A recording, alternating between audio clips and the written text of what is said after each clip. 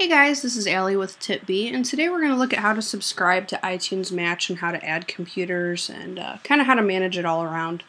We know that servers are getting slammed, but when this does come back up, you should have these options. It's important to keep in mind that you need to be on iTunes 10.5.1 or you won't have the little iTunes Match option you have over here. Basically, once you have 10.5.1, there's a couple ways to do this. The way I initially did is I had to go over here to quick links down to iTunes Match, and it basically took me to a page to subscribe. Now it's over here in my sidebar. I don't know why it wasn't there before, but if it's not there for you, you can also alternately go over here to quick links and click on iTunes Match right over here.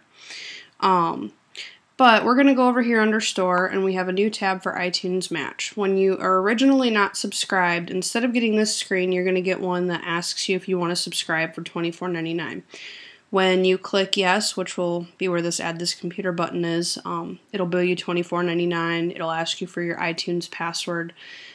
Basically, once you do that, you'll need to go back into here and add your computer so then it can start aggregating your iTunes library. So I have not added this computer yet, so I'm going to go ahead and do that. It's going to ask me for my password,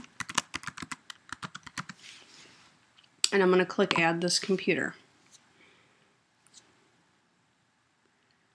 So basically what this is going to do is it's going to go through and match all my stuff with stuff on the iTunes Store, etc. And then I should be able to access that from devices. So what we're going to do now is I'm going to jump over to, I'm going to let this do its thing, and then I'm going to jump over to my Apple TV, and we're going to see how this works. So let's jump over to the Apple TV. Alright, so now that we've activated it in iTunes, you can see that my music library on my computer is still going here. This is a painstakingly long process, apparently. Kind of expected that, but I don't have that much music on my MacBook Pro. Most of it's on my iMac, and I did this one just so it would load quicker. I did sign into iTunes Match on my Apple TV here. One thing you'll need to make sure of is that you're on the newest firmware version. Same thing for iTunes 10.5.1. I don't remember what this version is. We'll look real quick.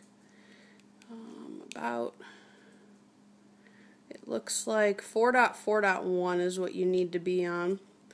On the main menu, you're going to see a new tab here for music. I've already signed in. The first time it'll say turn on iTunes Match, so you'll just need to do that.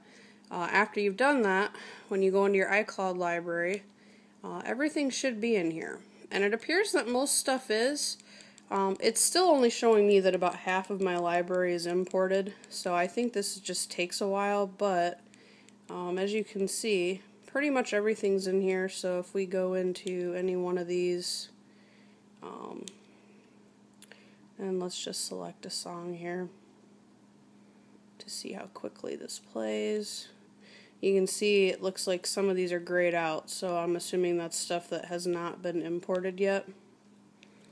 So, looks like it's still doing its thing. It's been going for about an hour now, so I would say if you have a large library, it's probably something you're going to want to do overnight or just let it sit and import your library. But that is iTunes Match.